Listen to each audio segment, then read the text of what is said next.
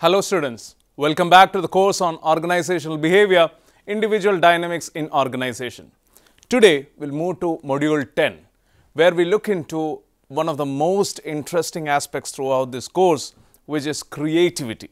Creativity, psychological capital, and a little bit about mindfulness. So, we start with today's lecture on understanding creativity. I'm Dr. Cyril Issac.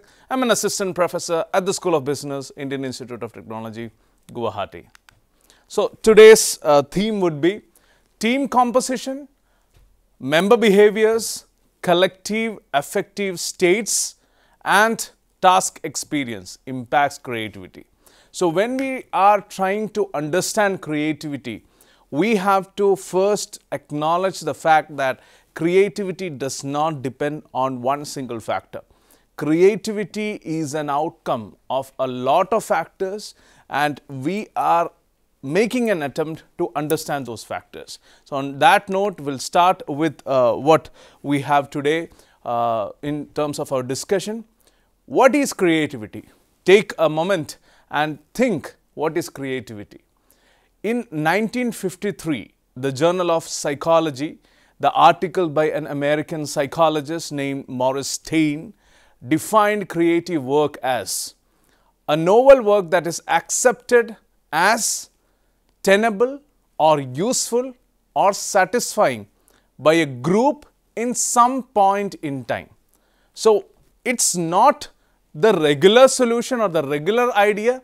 It is an idea that has come up with a sort of an intuition, a sort of a bit of experience into it, a lot of other factors which has triggered that person to bring out that idea or elicit that idea. Based on that idea, if some application could be made out of it, whether it could be useful in the organization for that particular activity, or if that idea is going a lot ahead and giving you a different product altogether, a different scheme of service altogether, then it is nothing but creativity. So, when we look into creativity, the first understanding that should come our way is that it is basically an idea that needs to be useful, tenable for the organization. See, you can generate a number of ideas. You have the potential to give a lot of solutions to a lot of problems. You have capability to maybe design altogether a different, let's say, product or service. That said, if that is not useful for your organization, if that is not tenable, or let's say making use of that is virtually impossible, then it does not amount to creativity. Creativity should have some purpose. You can obviously tag yourself as creativity, but there is some result orientation that you have to associate. That is the basic understanding you should have with respect to creativity, because we are living in a result oriented, purpose driven world. So, let us look into the creativity definition in detail, because we have used a term novel. Right. So, when we are using that, let us understand why we have used it and what is the ramifications of using that. So, when we look into the previous definition, particularly as I have already mentioned, there is a usage of novel. The creative product did not exist previously. That is the premise with which we are starting the whole discussion in precisely the same form. So, if there was a product that was there in some other form, like rudimentary product, or let us say a version 1 of that particular product, we can bring in a different product. Case in point could be any car models. We are living in a world of facelifts. We are living in a world of new innovative designs that are being improvised on the previous ones. If the creative product did not exist, that is the first clause, previously in precisely the same form, then we can say that that's novel. It can be also understood when it is said that it arises from a reintegration of already existing materials or knowledge. Please note that these are already existing. There is nothing new that is coming in, but there is increased reintegration of these materials or knowledge. But when it is completed, it contains elements that are new. So essentially, it is not the old wine in the new bottle. Rather, it is like you may have the usage of, or you may use some existing materials or knowledge, no doubt about it. But what you are essentially bringing out as a product is something which is brand new. This is the understanding when you are using the word novel in the definition. It can be also understood by the fact that you are actually making it a case of the creativity. So let's look into creativity. What does it involve? So creativity involves the skill, rather than the gift of bringing about something new and valuable. So when you are looking into certainly creativity, newness is something which is very critical. So in the previous discussion, I have already mentioned that you may use some of the existing resources, some of the old resources, if I can use the word there. But essentially the product that is coming out, or the service that is coming out, or whatever is the outcome that is coming out, that should have a tag of newness associated with that. That's why I took some time in explaining the importance of being novel. So newness is described as originality, statistical infrequence, a change from tradition. You are not looking into something which is sacrosanct and it is there as a tradition. We are completely looking at something which is new, which is modern, which is something which can be, which has never been observed previously. Renovated, rejuvenated or regenerated past ideas and the unique personal expression. Now this is wonderful when you look into, or this should be understood when you are actually looking into examples of, let's say, design in automotive industry. When you are looking into the competition, the fight that's going on in the automotive industry, you'll see that most of the Indian consumers now, they look into the customers, they go in for SUV type of model. So when you are looking into that particular field or that particular area, you will see that lot of players have brought in a lot of different models and different variants of those models.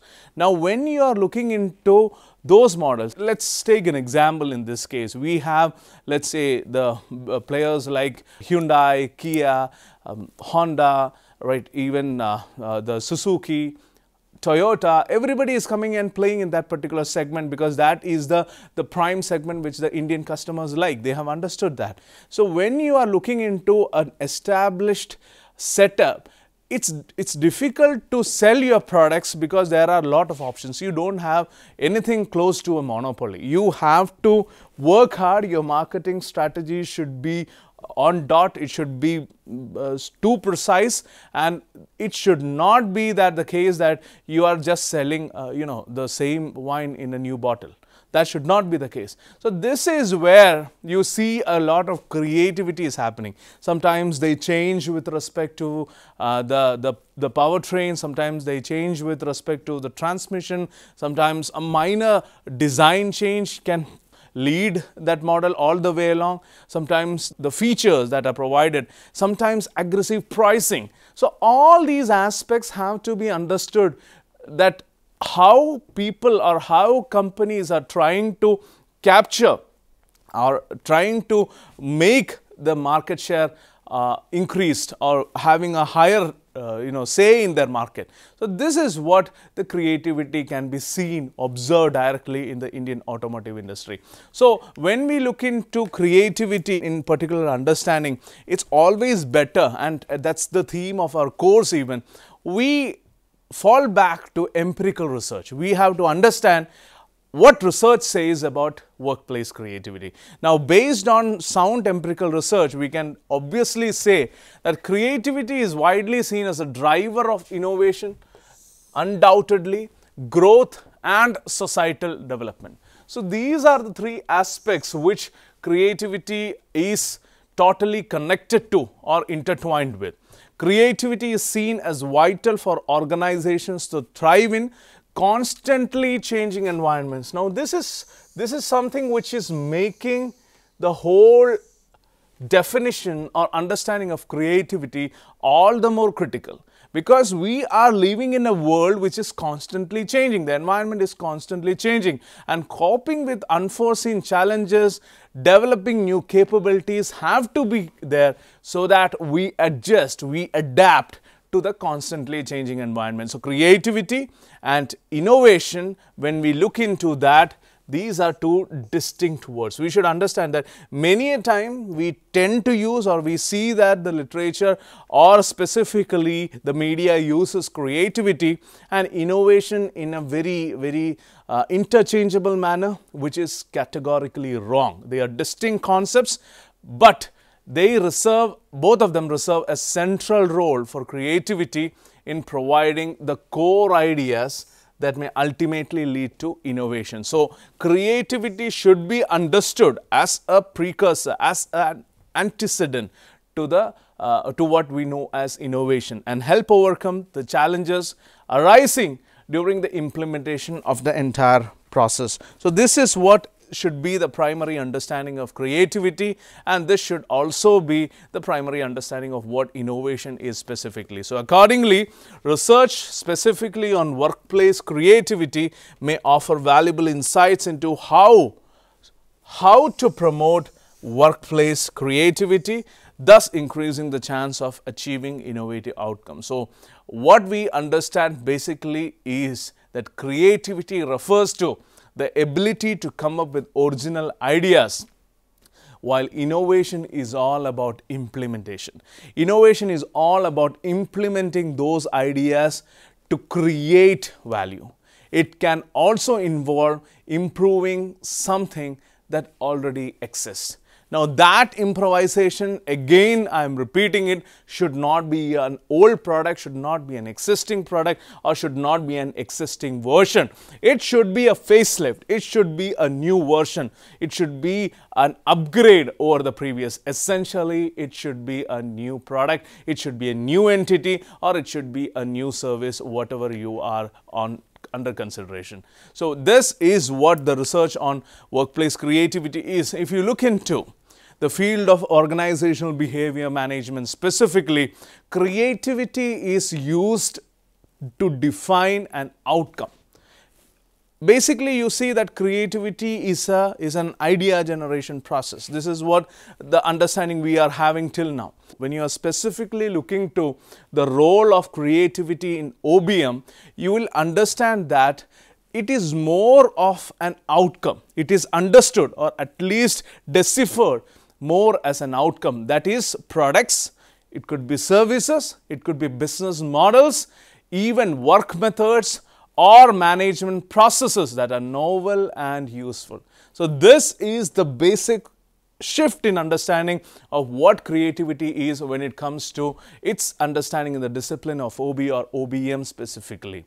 So this emphasis on creativity as an outcome rather than just as an idea generation process, instead of the mental process through which we generate or create ideas, as I mentioned, ultimately emerges or allows creativity to be quantified with relative ease and consensus. So why we do it, why we take creativity, or why we try to assume creativity as a precursor, as more of an outcome in a process, it's mainly because we need to measure it.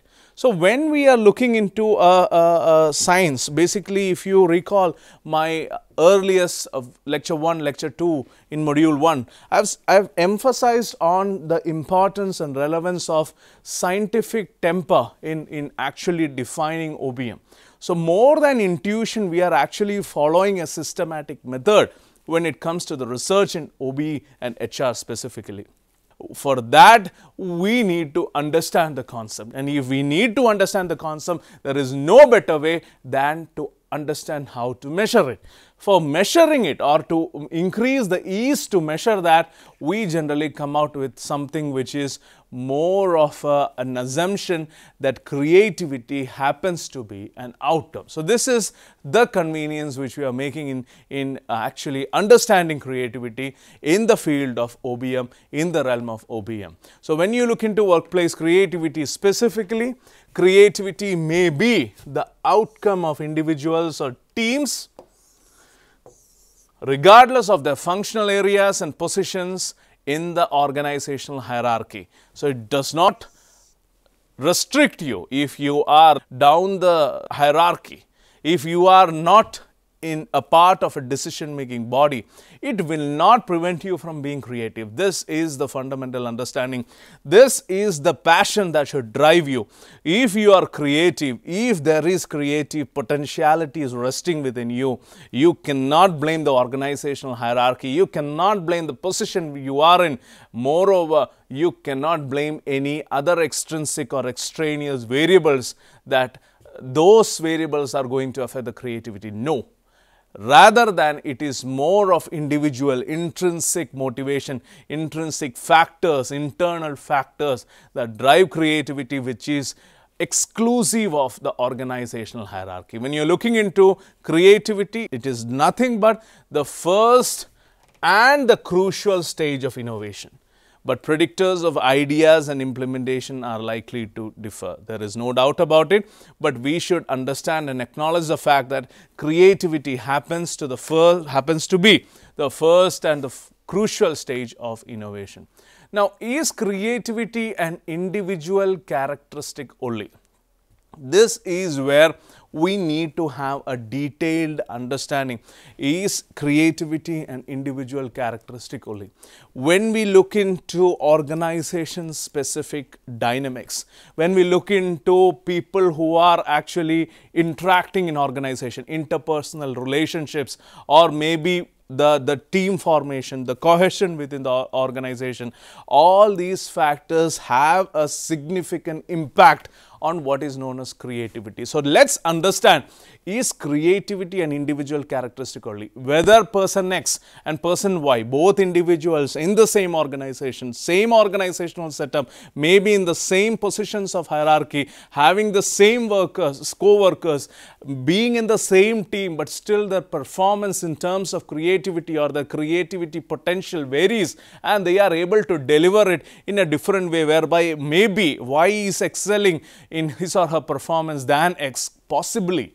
It could be. So, essentially, let us understand whether it is an actual individual characteristic only. When we look into the ongoing debates to answer this particular question, creativity at workplace studies are broadly separated on the basis of whether they focus on the actor or specifically the individual or the context as the major driving force of creativity. So, this is the basic understanding with which we go ahead. When we are looking into, when we are actually observing creativity as an individual outcome, let us look into an actor-centered accounts of workplace creativity. Effects of individuals' personality characteristics on creativity is emphasized.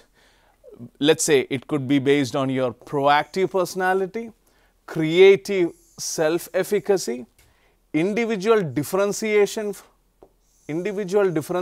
from teammates in terms of maybe thinking or feeling, positive affect, or even optimism and hope. So, these are certain factors which clearly tell you the story that there are certain individual personality characteristics that have an impact on the creative potential of an individual. But contradicting studies have also found that apart from openness, if we are actually looking into the big five aspect, apart from openness to experience, none of the big five personality factors directly affect creativity. So, this is a bit of a confusion that there are a majority of studies which actually underscore the relevance of individual's personality. But let us understand this rather than creating a confusion. Let us understand this in this way.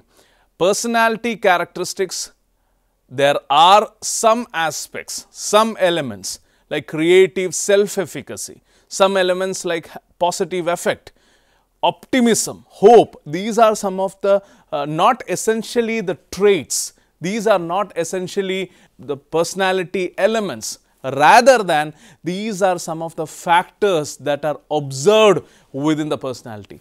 Those factors have a clear affinity or connect or maybe an influence over the creative potential of an individual.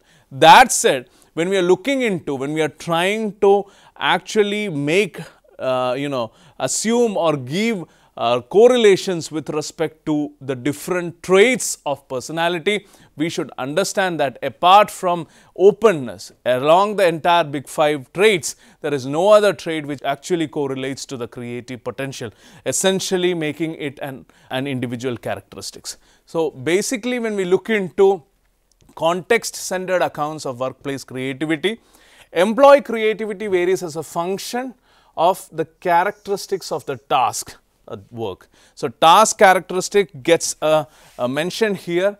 Employee creativity to a certain extent depends on, let us look into a mundane, let us say a day-to-day task. There is no need for any creativity. There is no need to improvise or anything on that. There is no actual need to, bring something out of an existing task. So, it happens in such a way that task characteristics, how complex they are, how uncertain they are, that becomes a determining factor when it comes to the employee creativity. When we look into job control and routinization, both are positively related to self-reported creativity.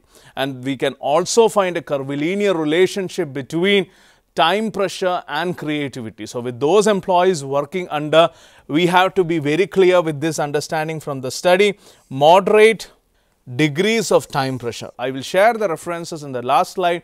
The study is not looking into very high time pressure, rather moderate degrees of time pressure reports the highest levels of creativity. So, actors' social environment promotes creativity. That is also a clear understanding we have. So, when we are looking into creativity, whether to settle the debate that it is individualistic or it is more of a context driven, let us take this point a little bit further. When we are looking into individualistic aspect, I have already mentioned that there are certain personality factors that may have, or the studies might have, the researchers might have observed some connect with those factors. That said, there is actually no correlation between traits of personality and creativity as such, except openness. But when we look into the context specifically, we see that the social element, the task characteristics, the time pressure, all these are relevant factors. So, there is a significant impact of the context on the creative potential of an individual. So, please, I just want you to remind of my introductory video in which I had categorically said that any OB course should actually delve into the context also, because context gives more clarity to the behavior under consideration. So, this is what we are doing now. This is where we see that there can be a different understanding when context is at play. So, when you are looking into creativity, we have to essentially understand it in this way, that it is not an individual characteristic per se, but there are some effects or some impacts of certain social elements, certain characteristics of the task you are related to, certain organizational dynamics, organizational elements that also triggers, that also impacts or influences your creativity. Now, when we look into the dyadic relationship or the team outcome, when we are actually going through the studies, that how team compositions or member behaviors, collective affective states, task experiences, they all have, or they are all connected to relativity. And this is where I come to the theme of this lecture. Creativity is not a simple concept. There are a lot of factors which I have already mentioned that have a significant impact on creativity. So, if you see that a person is creative by the innate nature, it is because of his genes that he is creative, it will be a wrong assumption to start with. There are a lot of factors within the organization that actually can bring out, can elicit your creativity, and also there are factors within your organization that can actually create or make or generate or evolve as a barrier to your creative potential or to your creative let's say measures or attempts. So, this is the understanding you should have when it comes to the creativity at workplace. Groups composed of members high in dispositional need for closure were less creative than were groups with low member need for closure. Also, teams reporting shared goals, participative decision making, a supportive climate, member socializing and longer organizational tenure of team members also engaged in the creative process to a high degree. Now, that said, we do not again undermine the impact of task structures, creativity requirements and organizational climate. These factors have an effect on the team creativity when you look into the context-centered accounts of workplace creativity. By contrasting different task structures, it was found that allowing team members to tackle an idea generation task individually, I repeat individually, first before engaging in collective ideation, led teams to generate thorough, purely group-based ideation. So, when you are looking into first before engaging in collective ideation, led teams to generate ideas of higher quality than those generated through purely group-based ideation. So, this is the understanding we should have when creativity is dissected as a dyadic or team outcome. Now, let us look into creativity as an individual outcome, interactions between actor and the context specifically. Wang and Chen 2010 showed that the positive effects of benevolent leadership on follower creativity in Taiwan depended on the follower considering creativity an important part of role identity. So, if you are being recruited onto a creative post, you have a certain level of role identity. You have already made yourself distinct. You have already made yourself identified with respect to the role. And when there is role clarity and when there is role identity, you are performing in a better way in terms of the creativity. So, this is what Wang and Cheng 2010 actually portrays. The effect of transformational leadership was most positive when both employees' identification with their leaders and organizational innovative climate were high. So, it depends on organizational innovative climate as well as the employees' identification with their leaders. So, it is not a cup of tea for those organizations which do not generally provide an innovative climate, and it is also not the cup of tea for those employees which or whom they do not identify with their leader. So, when identification was low, the effect of transformational leadership was more positive at lower levels of innovative climate. This was what the study found out. Now, creativity as a dyadic or team outcome, we understand that certain leadership characteristics and styles are necessary to bring out the positive potential inherent in a team's informational resources which otherwise remain without effect. So, you are to be the person who is to make a call on a certain level of creativity to be induced in an organization. You see that the role of leadership is critical. The role of leadership is vital in actually making the organization a critical organization or making the organization a creative organization considering the informational resources at play. Now, these are some of the references which I have collated here, which have been linked to the different points in the slides. So, when we look into creativity, the attempt was to understand a very talked about phenomena, a phenomena which generally people misuse in actually delivering something or actually claiming something. So let's understand creativity very well. Creativity is all about idea generation, no doubt about it. But that said, it is not a simple concept. There are certain complex entities, there are certain complex factors that are related to creativity. It need not be your only personality characteristics. It need not be that creativity comes from innate structure or it is dependent on your genes. No. There are certain factors within organization, and this is the relevance of OBM. This is the relevance of this class, including this in the entire syllabus of OBM. There are certain factors like task uncertainty, task complexity, characteristics of different tasks that you are assigned to, the team dynamics, the way people are behaving, the interpersonal associations.